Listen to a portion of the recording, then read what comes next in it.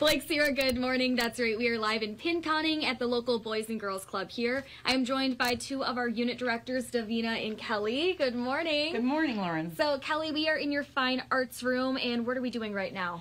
Today we are doing some marble art. Yeah. So what the kids love doing, all the painting. So what you do is you put your marble in the paint color that you'd like, put it in your box, and you roll it around until you get that great design going on.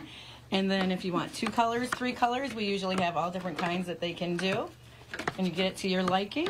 And then we have borders and we have glitter, and we can embellish those borders with some stickers that we have available as well.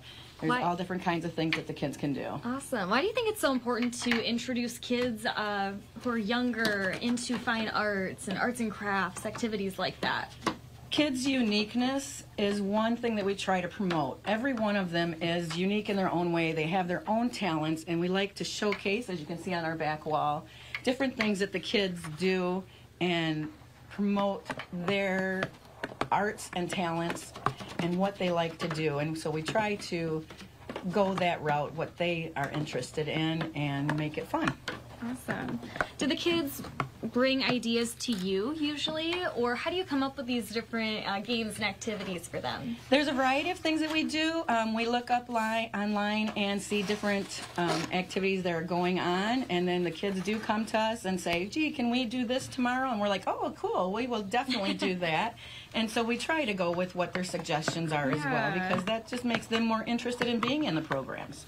Any new programs coming to the Boys and Girls Clubs this summer that you want to highlight? Well, this summer we have a variety of things that go on, a little different than when we are in our school session.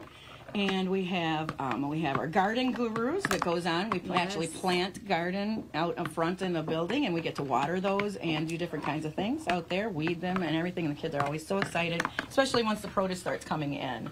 And then we go on 5K walks, and we also do some other programs called Summer Brain Gain, which is about reading books and reviewing them, and then we do projects related to those books. I mean, even just walking in this morning, the sidewalks were covered in chalk art.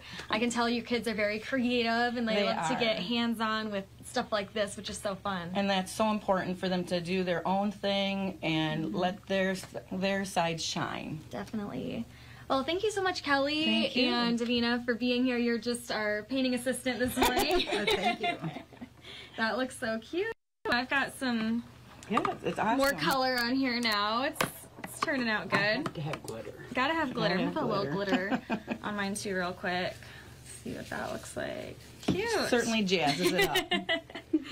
Awesome. Well, thank you both so much. If you want to learn more about the Boys and Girls Clubs of the Great Lakes Bay region and their summer programs, we'll have all the information on our website. You can just visit WNEM.com. But live in Pinconning, Lauren Piesco for TV5. Gonna send it over to Matthew.